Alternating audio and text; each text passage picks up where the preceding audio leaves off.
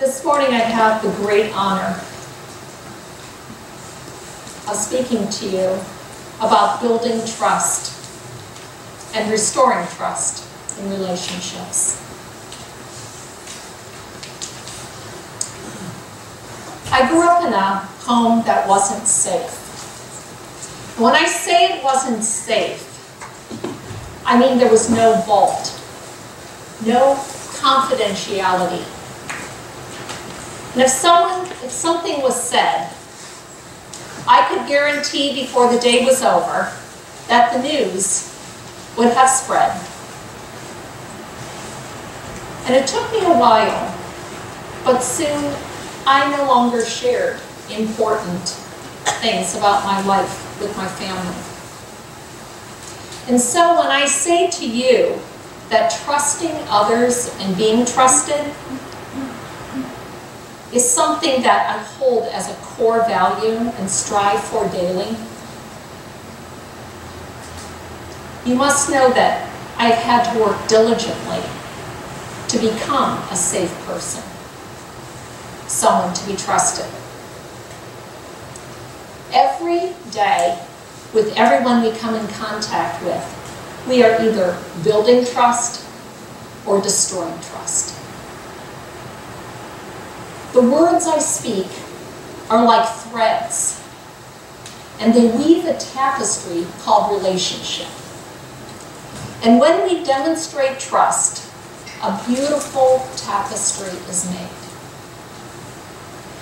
And when we break trust, the thread is broken and the tapestry weakens.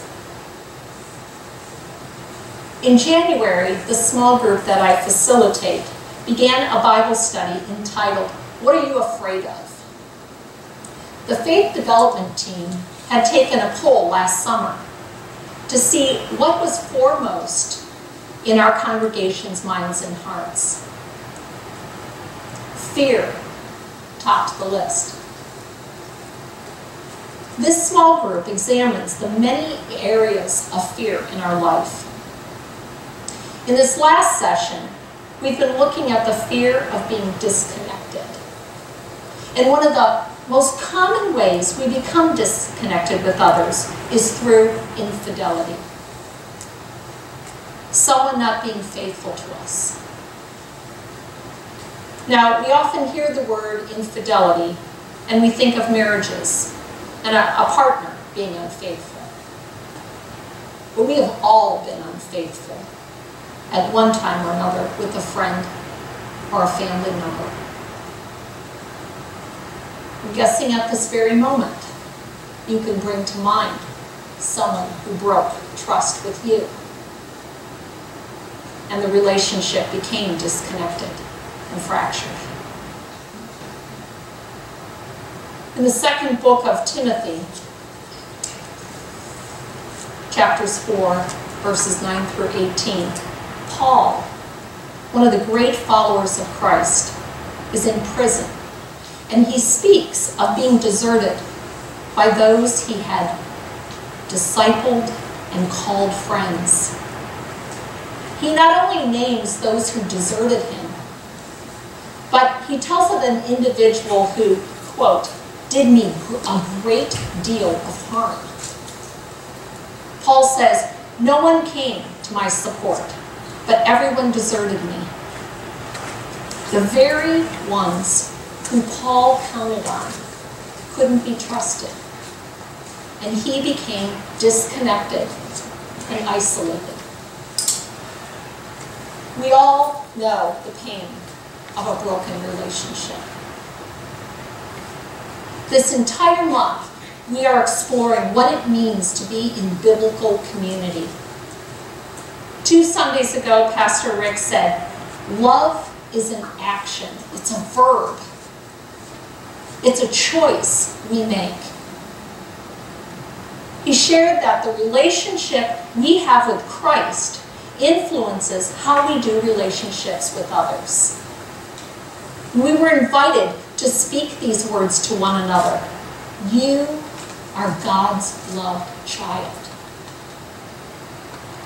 Well, today, I want to share from my personal experience, ways that we can not only build trust, but restore trust when a relationship is broken.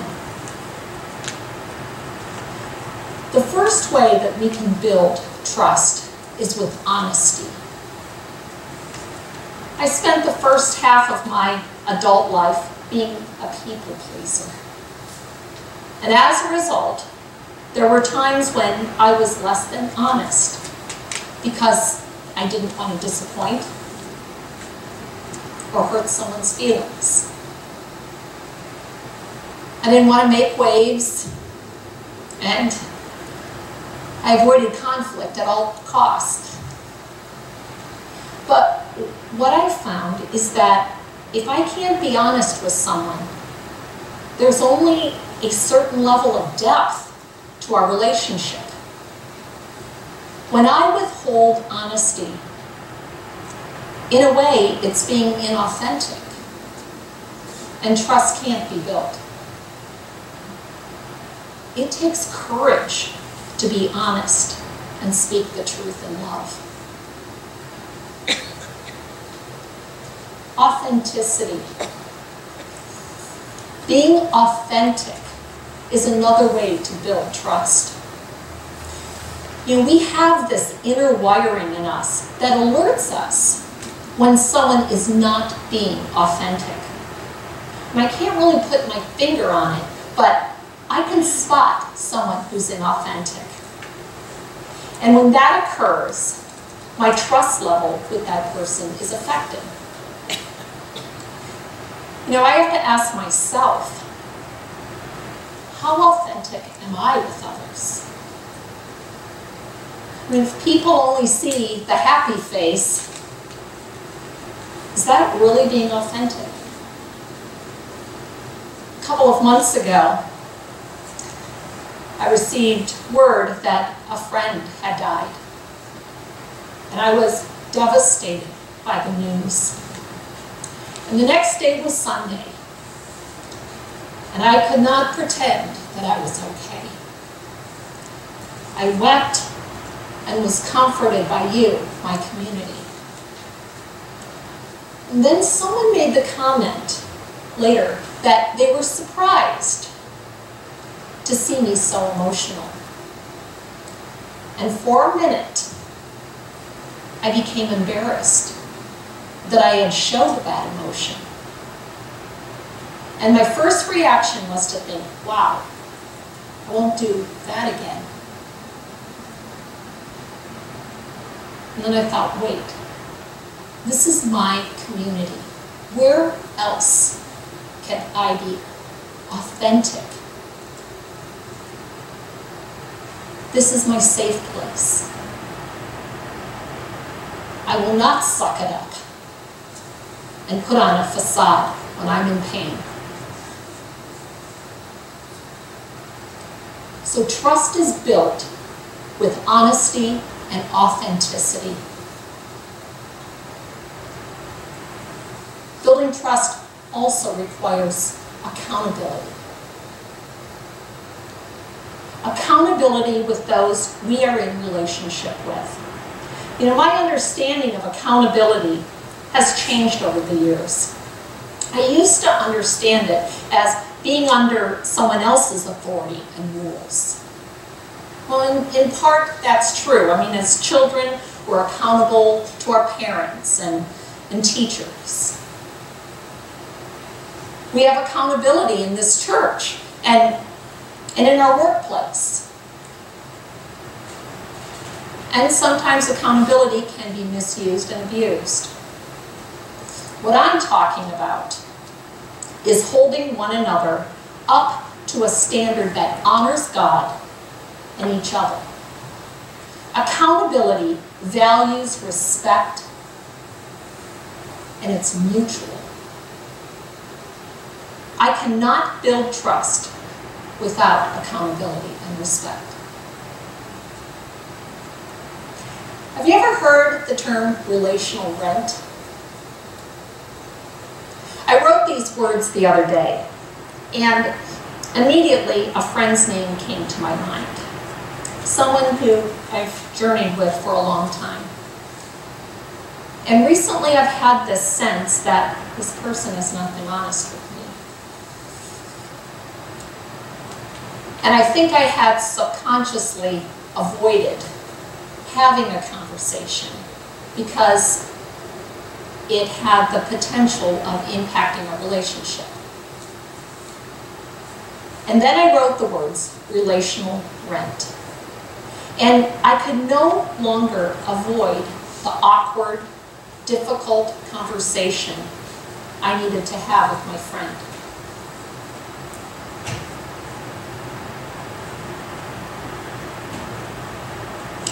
I called and we spoke. And it was awkward and difficult and painful. But I have been a trustworthy friend. And I have proven over the years that I love my friend and want the very best for my friend. So I have to hold them accountable if I am who I say I am. It would be dishonest and inauthentic of me not to speak truth, even at the risk of damaging our relationship. This accountability is not a one-way street. I have to be willing to hear words of challenge from my friend as well. You know, sometimes we can't see the truth ourselves, and we need someone we trust to hold up a mirror for us and reflect back to us what we are saying. I did not speak in judgment, but in love, because I want my friend to be all that God has created my friend to be. I want friends like that in my life. Building trust also takes humility. Pastor Rick's message last week challenged us to be people who exude humility. Jesus modeled a life of humility. The 4th chapter of James in the New Testament is a beautiful recipe for submitting ourselves to God and to one another. You know, we have it backwards in our culture. Our tendency towards self-absorption leaves little room for humility and trust. Trust also needs to be vulnerable. As C.S. Lewis once observed, to love at all is to be vulnerable. Love anything and your heart will certainly be wrung and possibly broken. If you want to make sure of keeping it intact, you must give your heart to no one. Wrap it up carefully, round with hobbies and little luxuries. Avoid all entanglements. Lock it up safe in a casket or coffin of your selfishness. But in that casket, safe, dark, motionless, airless, it'll change. It won't be broken, but it will become unbreakable, impenetrable, and hard. I have navigated through a broken relationship with someone very dear to me. The circumstances aren't important, but the outcome is that our relationship broke.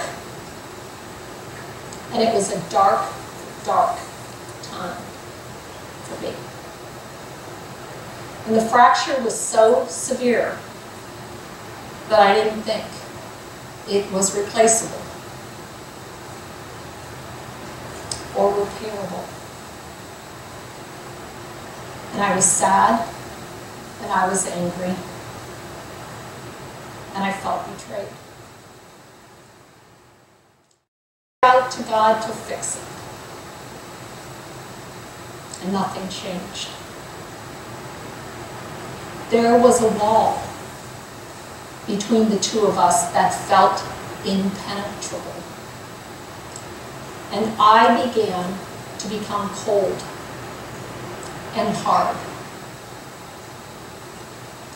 One day, I read this psalm, Psalm 32.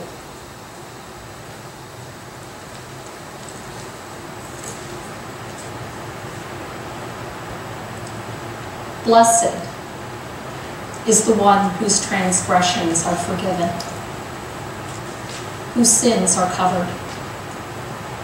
Blessed is the one whose sin the Lord does not count against them, and in whose spirit is no deceit. When I kept silent, my bones wasted away through my groaning all day long. For day and night your hand was heavy upon me. My strength was sapped as in the heat of summer.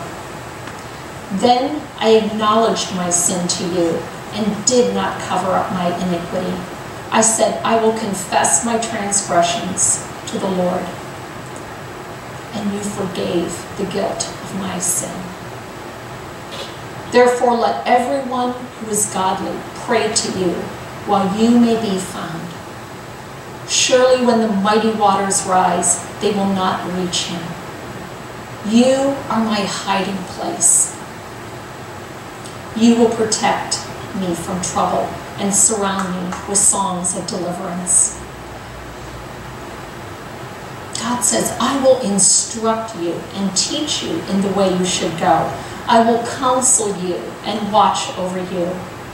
Do not be like the horse or the mule, which have no understanding, but must be controlled by bit and bridle, or they will not come to you. Many are the woes of the wicked, but the Lord's unfailing love surrounds those who trust in him.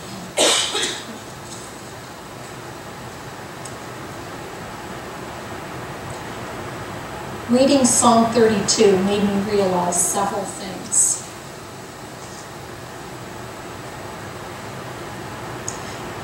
You know, sometimes we use scripture to change everybody else, but we must use scripture to change us, or else we will never be transformed ourselves. I had allowed my worth to be determined by my friends' approval. And when that approval was lost, I lost my sense of self-worth. I had to detach my value of myself from my friends' approval.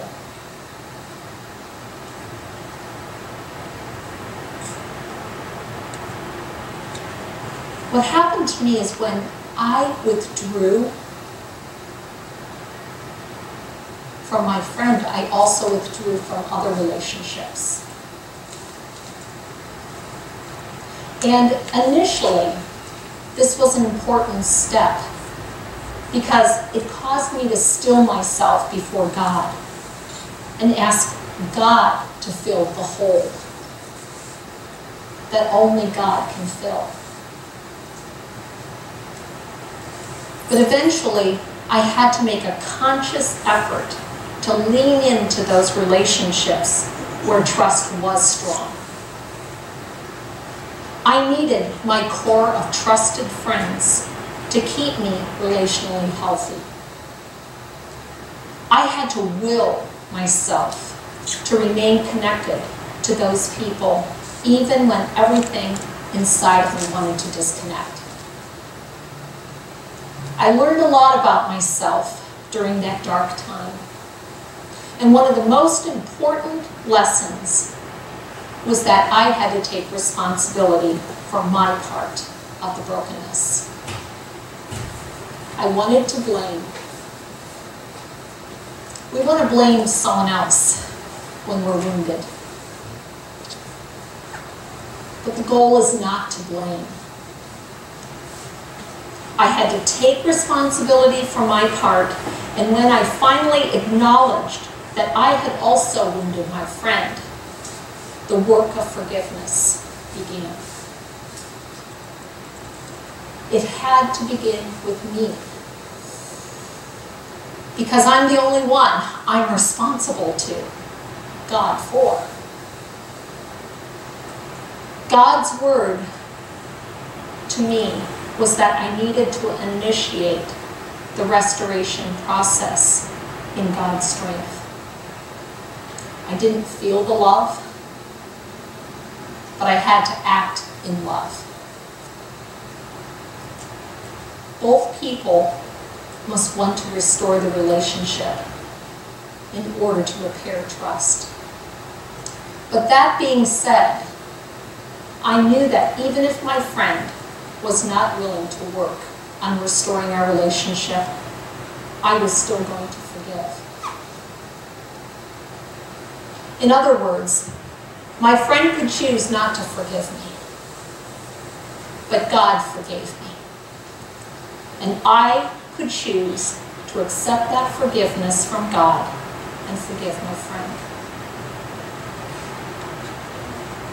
Restoration is a process, and it takes a long time to restore trust once it's broken. But it will never happen unless we humble ourselves, become vulnerable, take a long look and a deep look inside, and become honest with our own brokenness and forgive. I had to let go of my right to be right.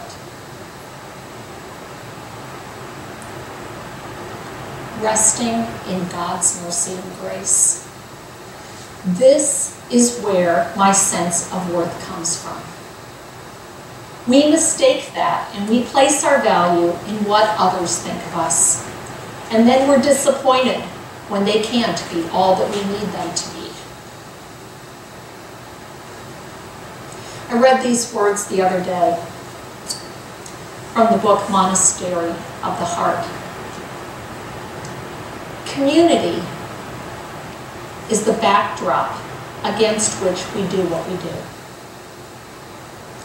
It gives us the underpinning that enables us to go on when we are tired, to go forward when we're afraid, and to go more deeply into the unmasking of ourselves when everything inside of us seems to have gone to stone, goes dry and dull and lethargic. Community building doesn't just happen. It cannot be taken for granted. It requires both great faith and great trust that is generated by a continuing display of great human care that begins with me and comes back to me.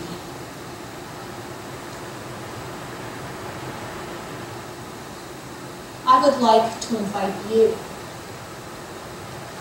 to be still for a few moments and examine an area in your life where you have not allowed yourself to trust.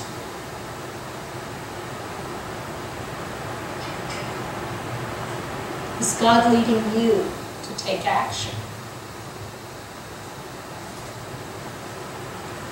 Maybe there is someone who has betrayed you.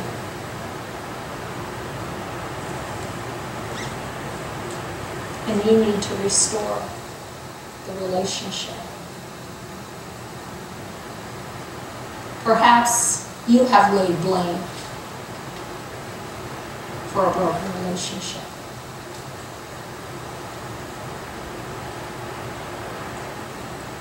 Whatever has been stirred in you this morning, be still and allow God to speak.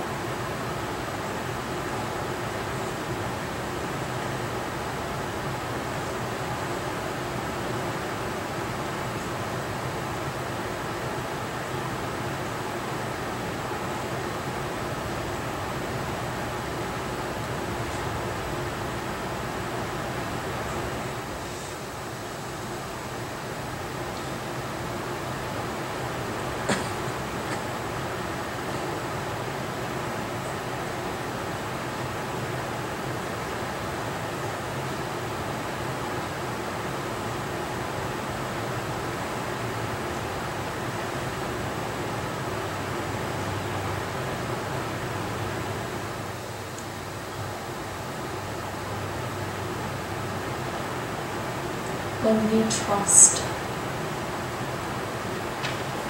there is risk. Risk of suffering, risk of loss, risk of rejection.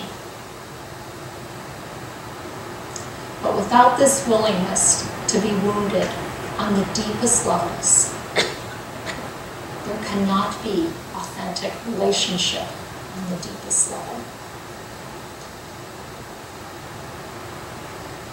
We had the privilege of spending last weekend with some trusted friends.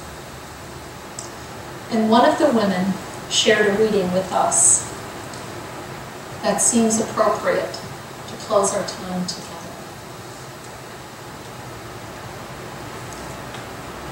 Oh, the comfort, the indescribable comfort of feeling safe with a person.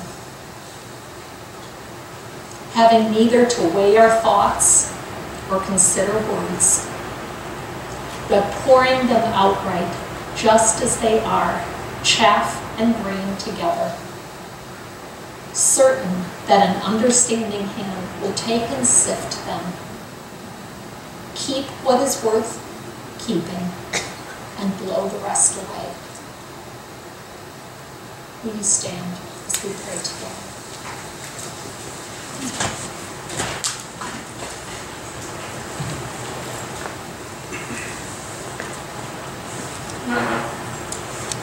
Oh God, there is work to be done in our lives.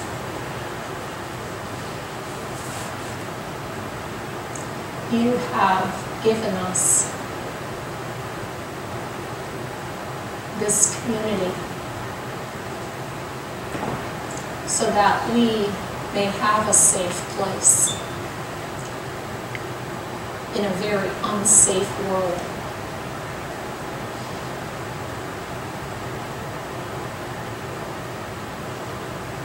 Guide us and direct us and grow us so that we may trust you more fully